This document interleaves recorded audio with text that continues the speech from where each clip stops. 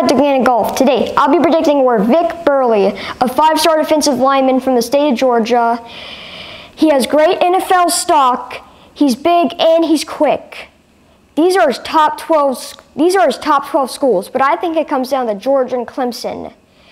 Kirby's done a great job by keeping recruits in state, and I think he'll be able to grab him. So I have Vic Burley going to Georgia for the next 3 to 4 years.